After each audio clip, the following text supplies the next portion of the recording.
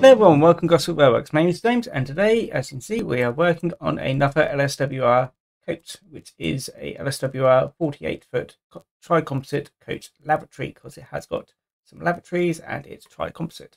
So yeah, I'm pretty much going to be reusing parts from the previous coach, which is why I got the ends, the floor and the roof, and also part of the side, just so I can do the panel down here. The roof, I'll be removing these bits which as and when needed, because I don't need all of them, but it just saves time just keeping them there. The main work for today is pretty much just working on this top panel. So here we go. I have got an example of the previous one. This is of the fixed version from the actual printed copy, because I did have to fix it a little bit. So this is all the right measurements which I need, so that when I print it, it should look perfectly fine. One thing which I will need to add to this version and also the previous version is just some, I think it's longitudinal, basically some more strengthening across the entire length of the coach, just to make it a bit more rigid, so there's no more warping, because the previous one, first time I did it, it ended up being looking like a banana. Second time I did it, what was it, third? One of them, the one which actually sits in my collection now, has a very slight curve to it, and I'm hoping that I can fix that now. What it needs is just some strengthening across the entire length. So I will be adding some extra beams across there, and then I'll copy them over to the other version. So that is the plan. So most of it is just me copying the bits which I got here, because they're already the right size, and then just putting them all into the right places and making sure that they all are the right measurements. So this shouldn't actually take me too long, maybe an hour or two, something like that. Because yeah, I said, well, why rebuild something which I've already built? So saves time, makes sense to me, and yeah. Also, for those who are wondering, yeah, I can actually see the lines quite clearly when I'm doing the drawings. Don't ignore that little gap. There's always a little bit of discrepancy, annoyingly, but this is measured so it fits in that gap, so don't worry. It will look alright when it's all done. But this is just because when I take the picture or scan it in, it's a little bit skewy. So but it should look nice when it's all done, and yeah, I'll be happy to have a second coach to run behind one of my LSWR locos. So yeah, I'm going to stop yabbering on, and also remind myself that I need to buy more transfers, and get to work on doing the coach. So yeah, I'll see you in about probably about an hour. So see you in a bit.